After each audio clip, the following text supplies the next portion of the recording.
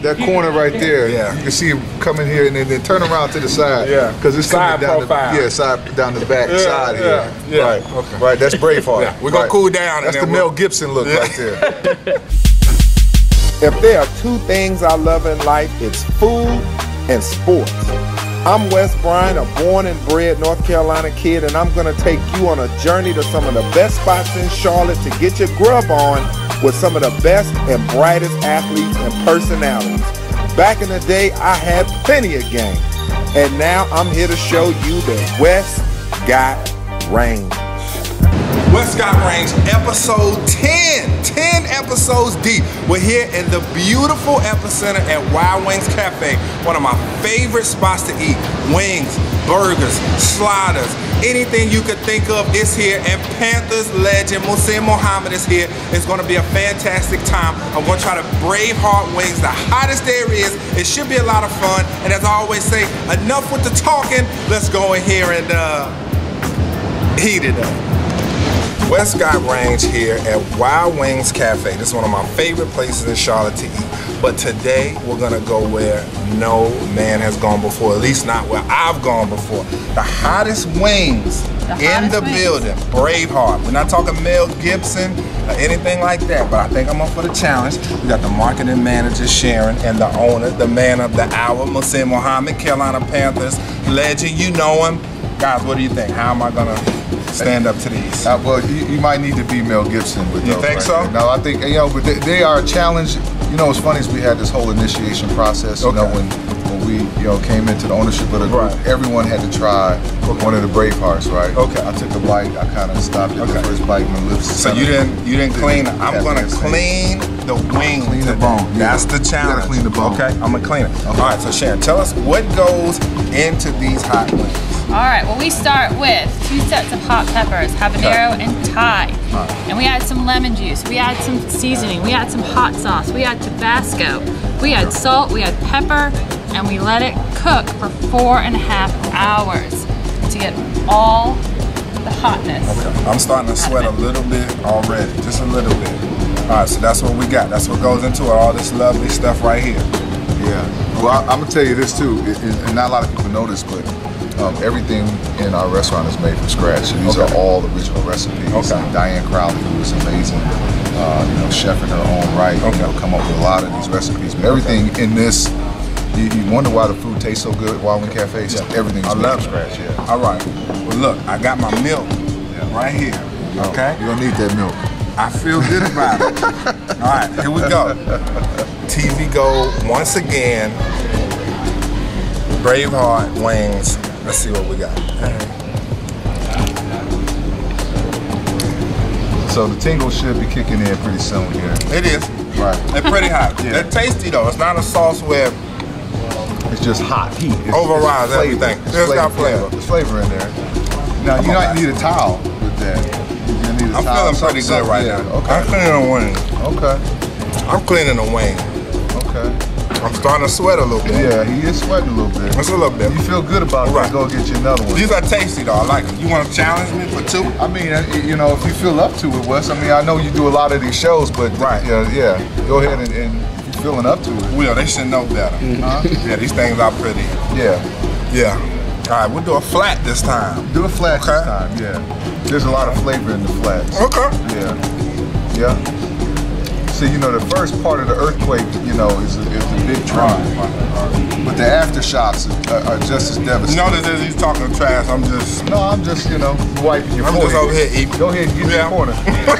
Right here. All right, back at Wild Wing Cafe, you see we got the spread going here. We still got Sharon, and hey, we still got Muhsin Muhammad, Panthers legend here with us. But we're gonna go into a lot of topics as we eat this delicious food. But Sharon, what do we have here? Let the viewers know what we got, because it sure looks fantastic. All right, so we're gonna start with our grande queso, which is queso, taco meat, all sorts of good toppings in there, served with some delicious chips.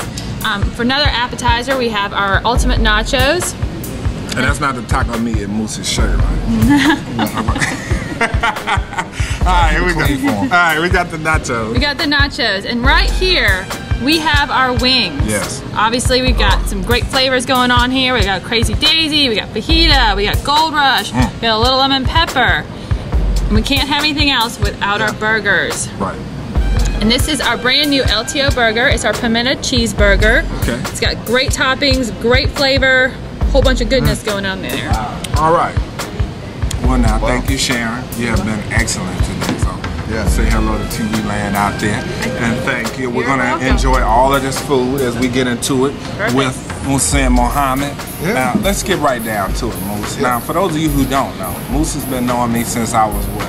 Yeah, you must have been about 13 or 14 13, years 14. old. High school, high school guy. He was like, what'd you find this guy? This guy's, you know, he thought I was a pretty big kid for high school. I don't know if they made him like that. Michigan. Right? Yeah, well, they make him that big, but I tell you, it's rare to see him down here. The feet on the kid at 14. Yeah. He might have been in a 14 or 15. Yeah. I worked his first camp as well, so me and Moose go way back.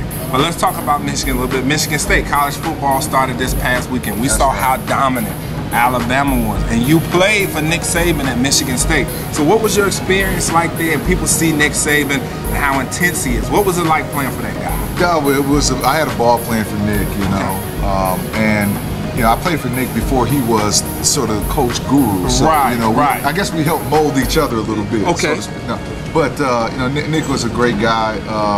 You know, he was very tough. You know, he's a disciplinarian type of guy, but he was. He loved to celebrate wins in the sense that you know, everyone is doing their job, everybody knows the responsibilities and roles, and you know, you have to have celebrations in those types of victories and successes when that type of foundation works and that format works on the field. So you know, Nick we had fun, but you know, everyone sort of knew what they had to do, go out there and perform. How many times did he have to get on? Every day. Every day. Did he wear the straw hat like he likes to wear now? No, I'm just kidding. Nick never really had to get. For the guys that do their job and understand what they have to do and go out there and perform, there was very little that Nick said or had to communicate with you on. It was just like, what's up? And you could joke with them, and there was a different relationship. The guys who operated on the fringes, those are the guys that really, you know, had the problems. All right, so you come to the NFL, second round pick. That's right. Now you had some great seasons in the NFL. Two-time Pro Bowler, had an All-Pro season. You had some fantastic statistical seasons. 1 year, 16 touchdowns. Sure. What was it like during your career? How were you able to stay on so long? And what was your preparation like? Like, for a receiver, what keys were you looking for to know, okay, hey, I can come out and dominate against this team, or a certain player, you come out and say, hey, I know I can make this big catch. What was that like? Well, I mean, there's a lot of questions embedded in there. I guess I'll start, you hit me with a few. So I guess I'll start with this, that in order to become successful in the game, I had to become a student of the game, right? And understanding what that meant, you know, being able to break the game down to a science, you know, studying the film, studying my opponents, studying myself and how I wanted to get better after every single season, you know, and improving on things. I think it's very easy to have one good season, but to string them back to back to back, consistency. When people know what they're going to be facing, it's probably one of the more difficult challenges. Now, who was the best corner that you went against? And give me a week of preparation against that guy. Yeah. I would say, because I know you saw Prime. You went up against Prime. I went up against Prime. It was later in his career, but he was still Prime. I went up against Prime when he was at Dallas. Okay. And you know, there's not a lot you could do when you got Prime on the when you had Prime on the other side, because he was his catch-up speed and the things that he can do were you know, so versatile to the game. Did he talk to you a lot? Oh, he talked the whole game. Talked to big fella. That's what they called me. Big fella, big fella. Oh, big fella, don't come in here. Don't put your hands on me now. Well, he said, I ain't trying to make no tackles. I'm gonna let you know that right now. Don't hurt me out here. But no, Deion, I would say that week of preparation was really about body positioning, because the thing I learned about Deion is that he wasn't real physical. So if you could position your body in between him and the ball, you could make a lot of plays on him. And so that was one of the things I really tried to focus on when I played against him. Right, okay, so now you and Steve Smith, one of the greatest tandems we've seen in the Queen City, in the NFL. where do you rank you guys as far as the great tandems in the league, and who are some of the great tandems that you've seen in your time that you really liked and respected? Wow, man, you know, I mean, everyone's gonna say, you know, Jerry Rice, John Taylor, tandem, stuff I'm like a Niner guy. Yeah, Niner guy. You know, even the days when, you know, you can look at, you know, Philly combos with Urban Fryer there. You can look at when Randy Moss was with Chris Carter back in Minnesota. I mean, there's a lot of different combinations you can look at. I would say, for me and Steve, had we played together for a longer period of time, boy, it would have really been special. But the few years that we did play together were so lasting in people's minds because each one of us went over 1,000 yards, you know, in multiple seasons with each other, and our style was so complementary to each other. Right. Yeah. Right? Yeah. You know, you had the big banging guy, and then you had, you know, Smitty, who was the go get it deep guy, but we both could switch those roles because Smitty could bang too, and I could get the deep ball as well. So, you know, and I think, you know, the thing that made us unique too, Wes, was that there was never enough balls on the field. We wanted the ball so bad. You guys were always open. Always fighting. Always and we were never covered. Always open. Always open. Okay, so then you went to Chicago for a brief period, and we know in your career you never got a chance to play for the Tom Brady's, the Peyton Mannings, things like that. Now, from the quarterbacks that you played with, and now we look at the guy in Carolina, Cam Newton. Yeah. Now we see at the beginning of his career he had some struggles, but now he's ascended to MVP levels. As a receiver, what have you seen in him when he was struggling with the guys that you played with? Yeah. What did you see in him the way he's taking that next step the way he is? Yeah, you know, well, I'm gonna say I have had some sort of struggles throughout my career having a consistent quarterback.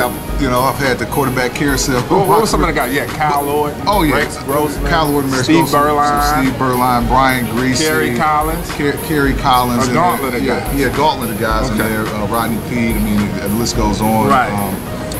But I think when I look at Cam Newton and I analyze this guy, I mean, a lot of people forget the kid is still 27 years old, right? I mean, he's still a kid, and he's you know, ascended to this level of greatness in a very short amount of time, which I think, you know, in itself is quite a feat because not a lot of quarterbacks have done that in such a short period of time in their playing career. But the specific things that I've looked at, you know, there's an acronym called KYP, which is Know Your Personnel. And I think for Cam Newton, he's starting to learn his guys better. I think losing Kelvin Benjamin, that safety blanket, forced him to be disciplined in his reads. It forced him to throw to smaller receivers, which is more difficult to do than throwing to a big target like a Kelvin. Catch radius. Yeah, the catch radius is not the same, right? And so it forced him to stay more disciplined in some of his reads. His accuracy had to improve, and now what I see Cam Newton improving on is his touch and being able to make every throw. So can you make that seam route throw? We know he's really good on the curl routes. His outcut routes are really good, but can he make that corner route? Yeah. Can he make that throw to the seam player? Can he make that touch pass to his check down pass, right? And so, you know, increasing the amount of throws, call it quivers in his, you know, the arrows in his pack. Yeah. Can he increase the amount of throws that he has in his arsenal? I really see Cam starting to do that and become more of a mature player, handling the media better, you know, handling interviews a little bit better than he did as a young man. You look at that and just salivate. You said, man, if I could have played with that guy, the numbers I put up, especially with the contracts these guys are getting. Yeah. Well, the one thing I would say is, despite what quarterback I had, I always had good chemistry, right? Yeah. Because one thing I try to take pride on is being a good communicator, right? And being on the same page. Yeah. And I'm not afraid. I wasn't afraid to put that work in to get on the same page with my quarterback, and so I would have had a lot of fun playing with Cam.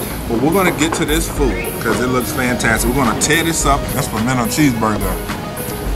Banging. What I say on the old show, look, magnifique. Exactly. And so, it's good too. I like these. You can't beat nachos.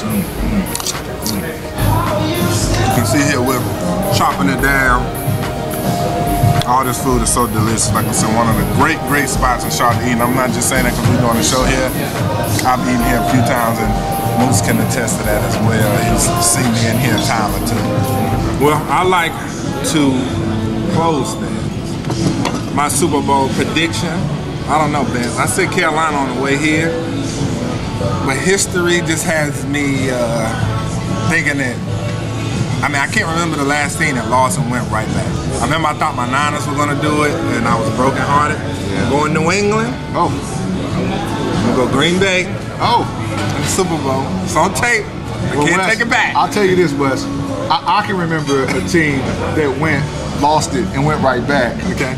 And it was the Denver Broncos. I mean, you know, they lost the Super Bowl and went right back next year and proved that they, you know, had the moxie to do it. So, and that was only a couple of years ago, and they won it this year. So, I think that Carolina sort of is in that same boat. I think Carolina has the ability to do that. I'm gonna take Carolina and a rematch of my first Super Bowl. Okay, Carolina and New England. Yeah, so I got Carolina and New England, and I want to see what I think is going to happen is, you know, you're going to see a couple of guys have a coming out party this year. I mean, obviously we know what Kelvin Benjamin can do. I know you're going to go Funches. But you know I'm going Funches. Yeah. You know I'm going Funches. Plus, you know, he's a Detroit guy. I'm kind of, you know. Okay, the so he's from but even more than that, I think he has the right approach and attitude, body style, and frame, and reminds you a lot of '87, I would imagine. Well, people say he's like a younger version of '87. I don't know if he's mean enough. I might have to go put some gunpowder in his food. Make him mean like he used to do the pit bulls. Yeah. So put a little bit of gunpowder. All right. So you say Carolina will? I think Carolina and Carolina finally wins their first championship. Wow. There's been a lot of things that have the Panthers have defied historically. Okay. Odds and whatnot. You can see that Carolina Panther pride just brimming. Yeah. Well, it is, but for the right reason, because I'm critical of Carolina Panthers when they're not on their game. I've heard you. But you know, they've won the division 3 years straight. When have they ever done that? Right? Yeah. They've got 2 winning records. They got the best record in football last year, and they finally got an MVP. You know, Cam Newton. And on the defensive side, I think the real key there is, you know, looking at how strong that defense is. Okay. You know, they're really good. Yeah, they're really good. I just like I said, I think New England will win the Super Bowl because, like I said, the guys they added this offseason. When I saw they added Martellus Bennett to go with the Gronk, I was like, who approved that trade? Okay, because you know Brady loves the tight end. Now he's got another dynamic tight end to go with Gronk, who to me is one of the 5 most dominant players, arguably in football. Chris Hogan's an underrated possession guy. Then the intangibles. I'm a big intangibles guy. And when 12 comes back off that suspension, which Tom Brady's one of my 5 favorite players ever, when he comes back off that suspension, he's going to be breathing fire. And he's going to propel that team to get to the Super Bowl and win it again. I think Green Bay, if they can get home field, which I think they'll probably have a good chance to do this year, I think it'll be tough for Carolina, somebody to go up there in that cold, man. So there you have it, NFL predictions. Moose going with the hometown Panthers. Surprise, surprise. No surprise. And I like the New England Patriots. So, like I said, the food was delicious, Moose. Always. Everything, the wings, the nachos were fantastic. That burger with the pimento cheese was awesome. So come down to Wild Wings.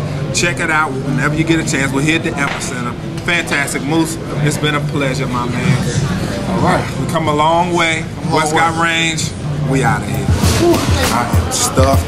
Every time I come in Wild Wing Cafe, I eat till I'm about to explode. The wings, the nachos, the burgers were fantastic. Shout out to Muhsin Muhammad, Panthers legend. Great episode for you guys. 10 deep. Thanks for you guys for watching. And it's football season. Enjoy everything as we kick it off. Panthers, Broncos. It's going to be a fantastic football season. NFL, college, high school. And you know I'm going to be in front of my TV and I'm always going to be eating it up. We out.